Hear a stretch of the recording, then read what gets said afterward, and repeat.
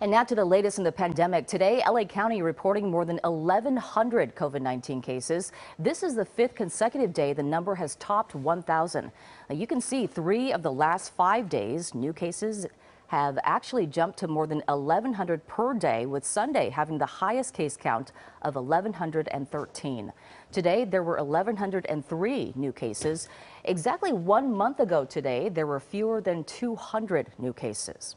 And as COVID-19 cases continue to climb, a West Hollywood man who was vaccinated caught the disease but showed no symptoms. And local doctors say this shows the vaccine is in fact doing its job. KCAL 9's Candace Crone is live in Santa Monica now to explain. Candace.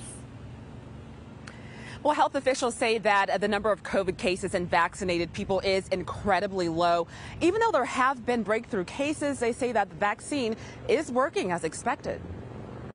And I only stopped wearing a mask indoors in the gym when they told us it was safe to. Martijn Hostetler is frustrated after testing positive for COVID-19 despite following all safety precautions. He and his trainer recently got the virus despite both being fully vaccinated. There are people working out mask-free in gyms, and you have to trust people about their vaccination status, and I guess you can't trust people. He's had no symptoms and believes had he not been vaccinated, he may have fallen very ill. Health experts say this is a prime example of the vaccine's effectiveness. LA County health officials say they've not had a patient admitted to a county hospital who has been fully vaccinated with either J&J, Moderna, or Pfizer. Every single patient that we've admitted for COVID has been not yet fully vaccinated. And that's hard for the healthcare workers to see.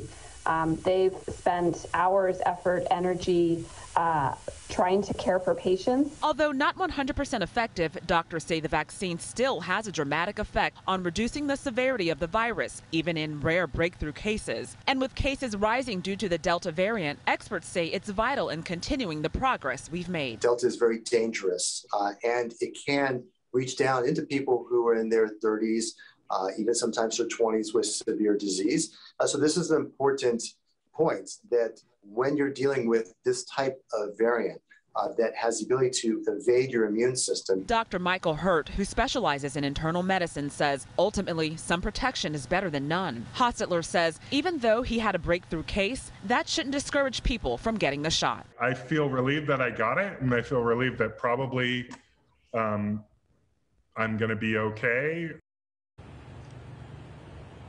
And doctors especially encourage the elderly, those with health conditions, and other vulnerable people to get vaccinated, especially as cases rise.